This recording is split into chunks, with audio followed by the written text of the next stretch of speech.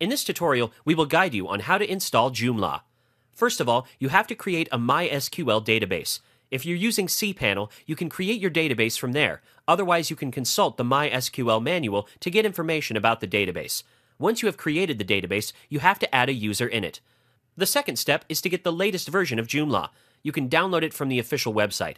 Save the archive file on a local disk on your computer, and let's extract it once the file is downloaded.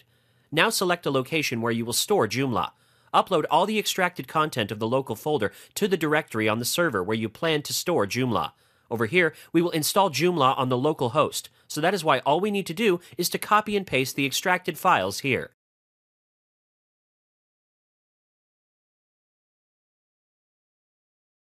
If you have uploaded the content in the main directory, simply use the name of the domain. Else, if you have uploaded the content in a subdirectory, which in this case is Joomla 3, use the subdirectory location for opening the URL of the Joomla script that has been recently added. After this, the Joomla installation page will be loaded. Now we will be required to input the details, for example, the name of the site, the description, and the admin login credentials. Next comes the database configuration page. Over here, we will choose MySQL in the database type. Hostname in this case is localhost. Now let's enter a username, password, and the database name. With that done, let's enter a table prefix, or if you're not sure about it, you can keep the randomly generated prefix.